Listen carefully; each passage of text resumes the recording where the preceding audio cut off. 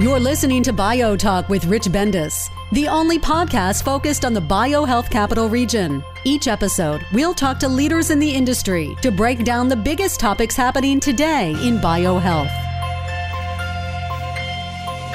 Hi, this is Rich Bendis. I'm your host of BioTalk.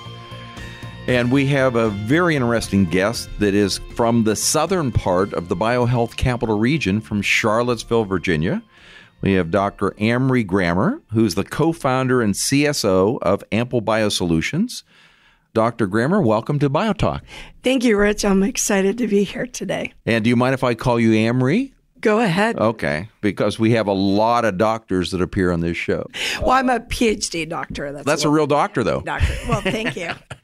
But we really are getting many more people coming up from Virginia now. When I say up from Virginia, I think it's because the BioHealth Capital Region is starting to eliminate the bridges and the rivers and the state lines and the borders, and you're a great example of that. And because you mentioned to me that you've been to the BioHealth Capital Forum since its inaugural year 5 years ago. I was very excited to be invited, and I presented at the first meeting when it was MedImmune. And I made a lot of collaborations, some of which have turned into business ventures. So I love coming up here, and I appreciate the synergy and the invitation. Well, thank you. So what we're going to do for our listeners is to really go into a little bit of your personal background, which sets the tone for the rest of our interview we're going to be doing with you. So, Amrie, tell us a little bit about your life. Well, I grew up in Northern Virginia, in Vienna, went to high school in Arlington, was very fortunate to get a junior fellowship at the NIH right out of high school. So I was exposed to working in the laboratory,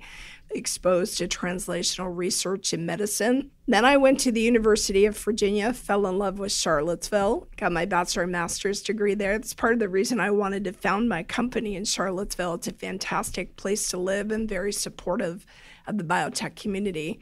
Ventured to Texas to get my PhD, UT Southwestern Medical Center at Dallas. It was a very strong school in the graduate sciences, especially in immunology. Then I was recruited to the NIH, which was very exciting to come home to this capital region and to form a laboratory there, focused on the beginnings of my research, looking at genes that go wrong in lupus patients and how to fix that. And then what institute was it within NIH that you were recruited to? I was in the Arthritis Institute. Oh, they have these big names. Right. NIAMS. NIAMS, I know. We work with all of the institutes based on our Entrepreneur in Residence program. But I'm probably an arthritis patient as well. Not a patient, but I think at my age, everybody gets a little bit of arthritis. They do, but that is different than the autoimmune arthritis Yes. that the Institute is mostly focused on, which is rheumatoid arthritis and all of what we call RAIDs, the rheumatic autoimmune inflammatory diseases, of which lupus is one of those. How long did you spend at the NIH? I was there about 10 years. So I got there in 1999, right before the dawn of the new millennium. Do you remember when we were all afraid that our computers were not going to work Right. on New Year's Day? Yes. So that's when I set up the laboratory. It was called the B-Cell Biology Group. I also ran the flow cytometry facility and had a collaboration with Lou Stout in the NCI, who was really the pioneer of looking at gene expression using microarrays. And he made homemade chips. And it was a very exciting time to be there. I was there when the genome was sequenced and when the announcements were made. That's exciting. And then how did you develop your interest in lupus? So it's an interesting story. As a graduate student, as I told you, my background was in chemistry and pharmacology. So I got to Texas and I was working in an immunology laboratory and looking for molecules that were really driving the development of plasma cells, which we all get normally when you get immunized. You make antibodies that protect you from infection for your entire life. And one thing people don't realize is that's the beauty of plasma cells. They go to your bone marrow and they stay with you your entire life. But if something goes wrong in autoimmunity like lupus, same thing. If you make plasma cells, but now they're against you, they're with you for your entire life. So I was looking at interactions between cells and the molecules that were driving that, and I discovered CD40 ligand on B cells and its role in secondary lymphoid tissues like lymph nodes and driving those plasma cells. In those days, I asked around all of my friends who were doctors and fellows and worked through the IRBs to collect blood and be able to see what diseases had very high expression of this molecule. I discovered CD40 ligand on B cells, and lupus was on the top of the charts. So that's really how I got started. But then once I got into it, I realized it was a disease that primarily affects women. It's much more serious in women of color, African American and Hispanic. Happens much earlier. The mortality rate at a young age is much more severe. And at that point, there were no drugs approved by the FDA for lupus. All of the drugs were very old, like prednisone and methotrexate and things like that. Even now in 2019, we've only had one drug approved in the last 60 years. So that was a driving force to try to understand why lupus patients were getting sick and to try to figure out smart bullet, modern biologic ways to intervene with that.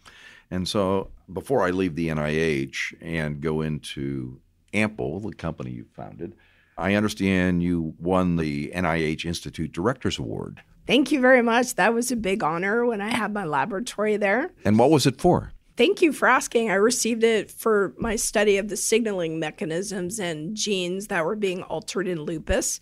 And very specifically, I was working on signaling through CD40, which was bound by the molecule that I discovered, and looked at the interaction of these big adapter molecules and the signaling molecules that were happening afterwards, and especially one transcription factor that was really involved in driving the choice to become a plasma cell. So it was a big honor. Well, congratulations. Thank you. So when did you get the entrepreneurial bug to start a company? So I think it started when I was at the NIH. At that time, there was a big bed to bench side, remember that word, initiative, and I was the PhD side of that. There was no entrepreneurial program in residence at that time, but there were a lot of programs bringing in entrepreneurs from local biotechs, interactions with pharmaceutical companies. As a graduate student, it never really dawned on me to think about that, so I got exposed to it. And then I started doing some research and realized that as a research scientist, I was an entrepreneur. I was always doing things that nobody had ever done before. I was putting together teams internationally to get things done. I was never afraid of the process or doing new things. I always say in science, to make the best discoveries, you have to keep inventing new methods because what you want to discover, how to get there might not even exist. So it really started at the NIH. And then as I progressed, was trying to figure out where to start the company. At that time, there was no organization like exists now in this region to support, but there was in Virginia Bio, also Charlottesville, I think, is my second hometown. So it was a natural fit to start it there. And then how did you determine what you were going to found your company around? And then how did you come up with the name AMPEL? Well, the name is a combination of myself and my co-founder. AM for Amrie, which is my first name, and PEL, Peter E. Lipsky, who is my co-founder. And so the joke is we're not just adequate, we're ample. And ample also in German means light. So we're bringing light to a new problem. And we have a parallel 501c3 called Relight, Reimagine Lupus Investigation, Therapy, and Education. I'll just give a little plug here. We have an event on July 27th at the Ashburn Evergreen Complex. That's a celebrity soccer match. It's called Kick Out Lupus, and it's all about bringing awareness to lupus. And you can go to the Relight website to find out more information. What's the date of that again? July 27th at the Ashburn Evergreen Soccer Complex. Okay, and what's the website? Relight, RILITE.org. Okay, listeners, go to that soccer match. Support lupus. Now, let's talk about the forming of the company and what did you go through having gone from NIH as a researcher to becoming an entrepreneur with a co-founder? And what did you know about starting a business? How did you go about getting the advice you needed to start the business? Did you have any mentors that assisted you in this process? So you asked me what was the subject. That was a natural extension of the work that I had been doing in academia. My co-founder, Dr. Peter Lipsky, have been doing in academia, especially with the big need to try to figure out a way to bring new drugs to lupus patients. So we did that in a variety of ways. One was to look at drugs that were already FDA approved for other autoimmune conditions to see if we could reposition them into lupus. And we had a big win last fall with the first trial that we did on that. The second way was to understand all the genes that were involved in a way that I couldn't do in the 2000s because the technology just wasn't there. To understand what genes were involved and identify the genes that are evident of a patient getting worse or flaring, and also matching up what gene expression is to what drug would actually help that patient, because lupus is a very diverse disease with a lot of different manifestations. You can have skin disease, you can have cerebritis, you can have lung disease, you can have kidney disease. So in all diseases, but especially in lupus, one shoe doesn't fit all of the patients in terms of what's needed. So you asked about mentors and advice. I'm an academic scientist, no business training, never went to business school. But Virginia Bio has a very strong support program, and I was really overwhelmed with the advice and support of other entrepreneurs in the area. And it really was just by word of mouth, showing up at the iLab, at Darden, at UVA, going to the beer and bio events, getting to know people, and getting advice about how to get started, which we started in a coffee shop. When you come to visit me in Charlottesville, Rich, I'll take you there. It's called Seaville Coffee. Okay.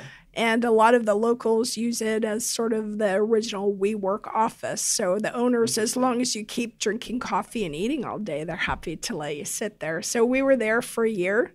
And then we were at the UVA Research Park for a couple of years. And then I relocated to my space in downtown Charlottesville off of the mall, which is right across the street from the new building that Jaffrey is building, the new data science building. Wow.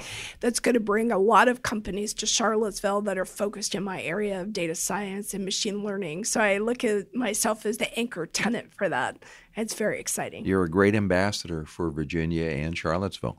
Thank you, Rich. And we thank Jeff Gallagher for introducing us so that we could get you engaged in this region, in this community. Absolutely. Jeff is a real champion for all entrepreneurs, regardless of where they're from. And I have to say, the first time I went to a Virginia Bio event was actually in the space that I'm in now. Wow. So it's amazing how life is a circle. You liked it so much you bought the product or took it over? Yeah, I think it was a good premonition. Good. Yeah.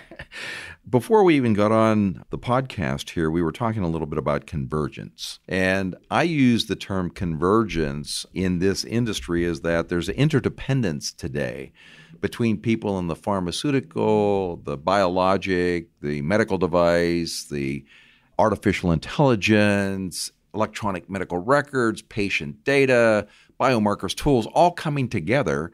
And when we were talking briefly, I thought that AMPEL, your company, was a great example for convergence within the biohealth industry.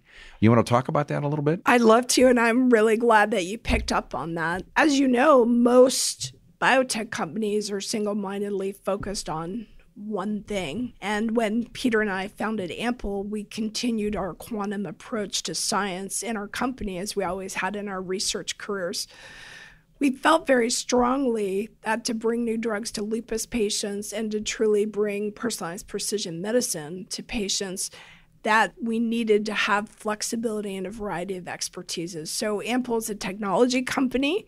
We have CRO capability, and we've developed a clinical genomic test in the immunology space to be able to predict a flare and match up the right drug with the right patient at the right time. Also developed a mobile app that can be paired with that test that could give you an alert and say, hey, it looks like you're getting worse. Why don't you go see your doctor, get that blood test, and get some decision support?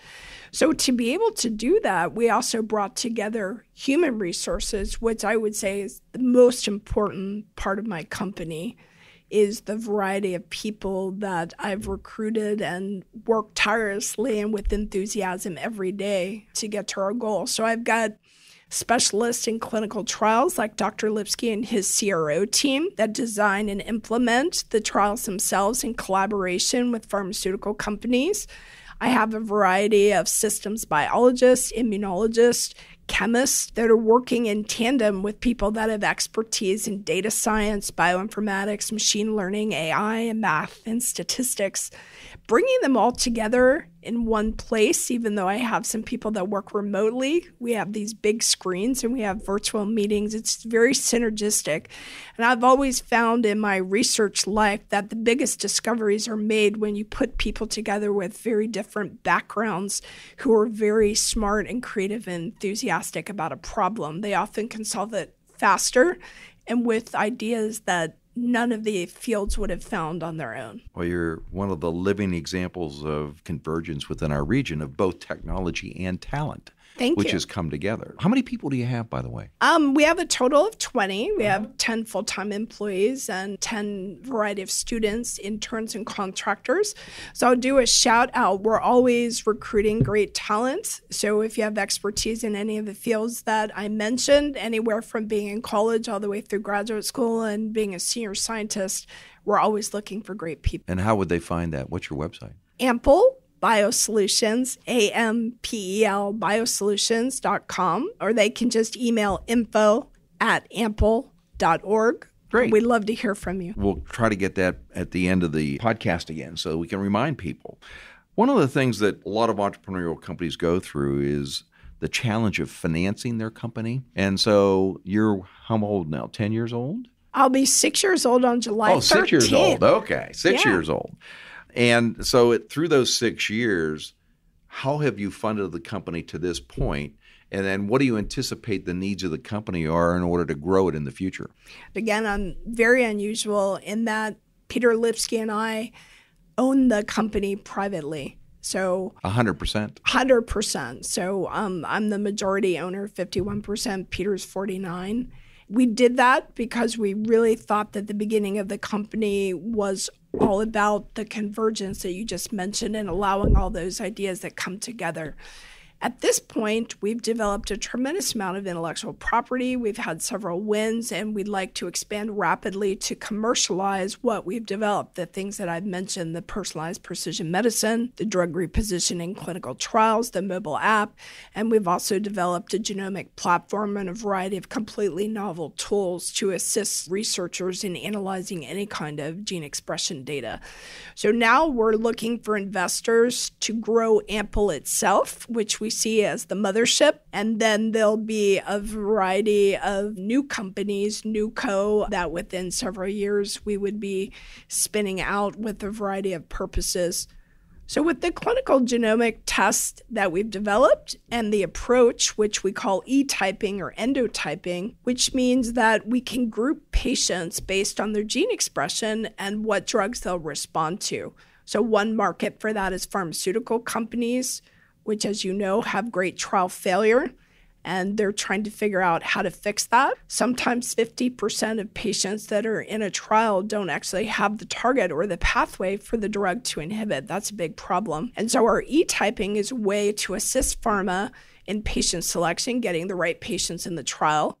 The second approach is decision support, as I mentioned, the direct patient-doctor relationship and the physician getting a top 5 list of drugs that would be appropriate for that patient. And then the third market is health insurance companies who, especially to approve a very expensive new direct target biologic, they want evidence that it's going to work. And so they're very interested in this test as well for their own purposes. So you have a mix of revenue markets that you're generating your income from. That's correct. And currently, it's in pharmaceutical companies with the patient selection, and also the CRO capabilities are our current revenues. But we're looking to grow into the direct-to-patient and the direct-to-health insurance company or payer. And that's where you would use the new capital to help you expand into the additional markets? Absolutely. All right. Have you raised any non-dilutive funding through any SBIR grants at this point? So we have raised money through grants. The SBIR we're working on right now. So we're very fortunate to receive funding from the John and Marcia Goldman Foundation in San Francisco, California. And they funded several grants from the beginning of the gene expression research all the way to our preclinical models, which is what pharmaceutical companies use in the early phases of drug development. And we also received support from the Lupus Research Alliance, originally called the Alliance for Lupus Research, which merged with the Lupus Research Institute. And we've received a variety of support in grants from pharmaceutical companies who have given non-restrictive grants for a variety of projects and publications. Well, as you're exploring the SBIR, that's one of the things that BHI does very well.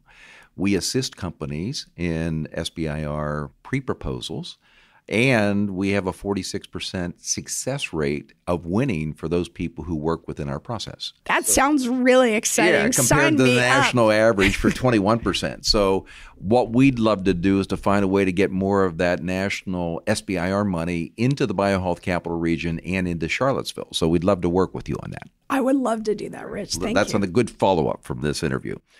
So you've talked about some wins that you've had and some major accomplishments. What are the things you're most proud of with AMPEL at this point? The first thing I'm most proud of is the people that I've recruited and the things that they've accomplished. Several students is something people don't think of with biotech, but with our academic background from the beginning, we made a point of making collaborations with universities and students. So we have a relationship with GW and Keith Crandall and the Computational Biology Institute and their graduate students.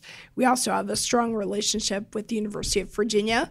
And I'm looking to strengthen those relationships with other universities in the Capital Region. So, for example, one of our students, Haley Davis, submitted her work to Sigma Xi, which is an honorary professional scientific society.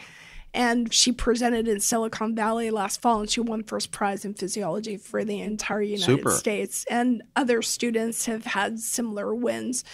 So that's the first thing that I'm proud of is I've continued mentoring and developing young scientists. My hope is that they'll come. I'll be able to recruit them into AMPEL and to the New Coast. Some of them go on to graduate school and then come back to us. Some of them go on to medical school. The second thing I'm most proud of is the drug repositioning trial that we had a success with last fall. So in the beginning of AMPEL, Peter Lipsky and I developed a prioritization system to very methodically look at all FDA-approved drugs and rank them for their potential success in lupus.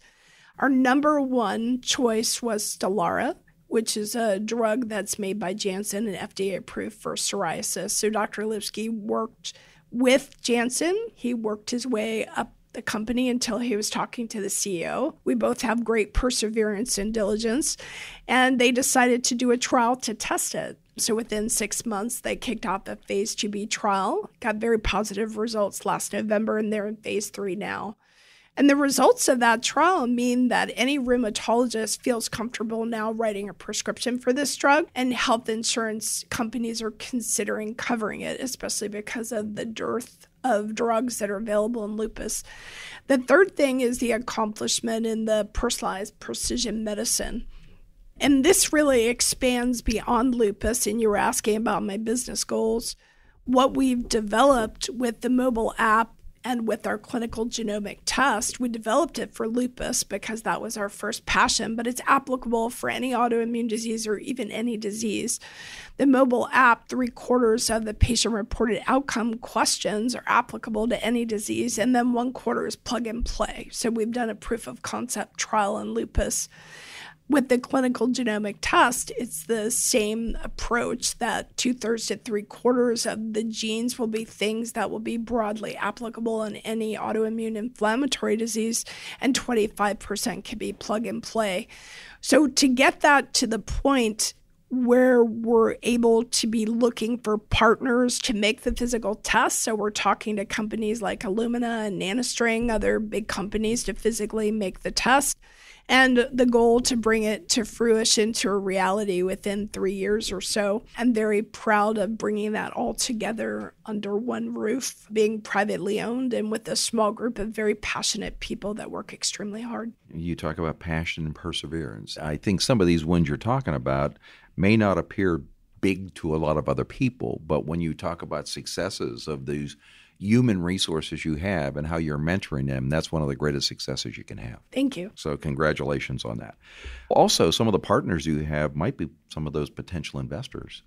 Janssen now has a presence in our region as they acquired one of the companies we worked with over the last 7 years, Benavir. Exactly. And so maybe there's a precedent that there may be some other large joint ventures that can be done with some of the existing inhabitants of the BioHealth Capital Region. I'd be very excited to explore that with you and hear more. We're open to any kind of investment to grow AMPEL to be able to commercialize the intellectual property we've developed. Well, that's another action item after this. Fantastic. So we talked a little bit about some of your challenges, but as you look at the future, what do you see as the primary personal and corporate goals that you have? And I'm talking with Dr. Amrie Grammer, who's the co-founder and CSO of AMPEL BioSolutions, and we're at a stage in this podcast where we want to know where she wants to go in the future. What I'm really aiming for is to be able to rapidly grow AMPEL to make this clinical genomic test a reality. Make it something that either a patient in a doctor's office or an emergency room, a lupus patient goes in, is in a life-critical flare, that a blood test can be done and turned around within an hour or two to get an answer to be able to see what's going on and prescribe the right drug. The parallel to that is to have a test where somebody could have them at home. And we have several partners that have developed a fingerstick test that's stable for gene expression, that if you're feeling bad or using our mobile app that indicates that you're about to flare, that you can really personalize your care and your approach to medicine, be proactive, decide, I want to do this blood test, and really approach your doctor and get the right drugs for you. So I think those two things are the most important. So what are the greatest challenges for you to overcome in order to achieve those challenges? Well, the first one is funding. Okay. I've never done this before. I'm surrounding myself with people that give great advice, and I'm always looking for people that are potentially interested in talking about that. And then figuring out how to grow in a way that maintains the principles of AMPEL and the scientific integrity and the diligence and perseverance that we've had in the small group as we expand to 50, 100, 200 people. And I think those two challenges are pretty common for people in my position. And I'm looking forward to my own mentoring and advice to anybody out there who'd love to chat about that. I'm glad that you're open. I'm sure there's some listeners that would love to chat with you. Fantastic. So one of the things we started with was about the BioHealth Capital Region and how you've come to every one of the 5 forums we've had. So the question is, how has this region been for you personally, for personal growth, as well as founding the company and growing your company within the BioHealth Capital Region? The first thing is the annual meeting. I find very helpful. I bring several people from my company to it. The science is first rate. The openness for collaboration and interaction at both the social times as well as during the meeting is key. And I also enjoy the informational sessions that are given at the meeting, from everything to grants to interacting with venture capitalists and other resources that are available. Okay. As a geographical region, other than just the conference, are you able to find all of the generally the talent and other resources you need within the region without having to go externally, or are you dependent externally to bring in some of the professional talent you need? So one of the reasons that I founded AMPEL in Charlottesville is I know the university very well and I have a very good relationship. So I've been fortunate to develop a pipeline with the Data Science Institute, which now is being funded to be its own standalone school, with the biomedical engineering department, with Darden, which is the business school in immunology. So I've been able to thrive using local talent, and I'm always open to people coming from the outside, and I have a few of those, but I've homegrown the company, I guess you could say. We love homegrown. And now that you've progressed to a point where you're looking for external capital, I don't know if you're aware, but we had our first inaugural BioHealth Capital Region Investment Conference last year. We're going to have another one October 15th and 16th. It's going to be by invitation only. It will be at AstraZeneca. We'll invite about 100 companies, and there will be about 40 investors who are interested in meeting companies looking for capital. And we have some great partners with JP Morgan. We have AstraZeneca, Wilson Sonsini Law Firm, Deloitte, and the Maryland Department of Commerce, who are all going to be helping support that conference. So that might be something to put on your calendar, maybe apply to attend because you're at a different stage with your company this year, and might be a good experience for meeting some investors that might have an interest in AMPEL. Exciting. I would love to be there. And Wilson Sonsini is a great firm, the people that we work with for all of our patents. And Jeff Guys, who is a senior partner in San Diego, is a UT Southwestern graduate, just like myself, from immunology, about 10 years ahead of me. So fabulous group to work with. So generally in this industry, we're only 1 degree of separation from almost anybody, right? Absolutely. So that's what an example. So as we're coming close to the end of this podcast, what are your words of wisdom for fellow entrepreneurs like yourself that you would offer advice to them? I think when you're thinking about finding a company, you really need to do some soul searching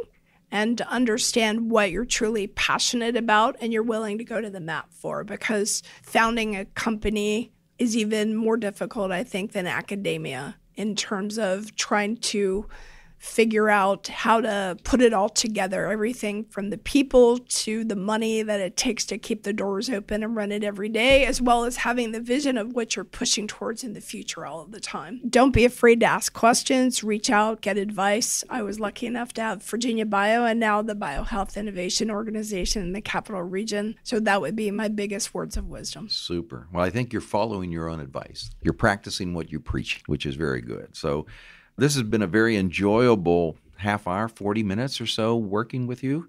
And for the listeners out there, we've been talking with Dr. Amrie Grammer, co-founder and chief scientific officer of AMPEL BioSolutions, located in beautiful Charlottesville, Virginia.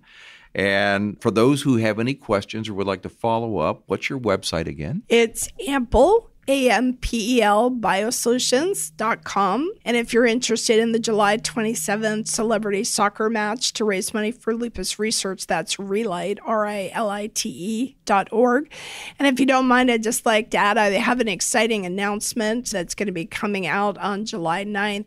So we have a paper in Nature Scientific Reports that will be talking about putting it all together with our clinical genomic test and combining gene expression data with machine learning and AI. And I think we're going to have a press release on your website with the podcast. I love breaking news that we can announce on BioTalk. Amrie, we're looking forward to that press, which is embargoed until the 9th, but we'll also release your podcast on the 9th as well. So a lot of big news on July 9th after everybody comes back from the 4th of July holiday. Thank you very much. So thank you very much for appearing on BioTalk. Look forward to working with you, and we have a number of items to follow up with. Have a great day. Thanks for listening to BioTalk with Rich Bendis.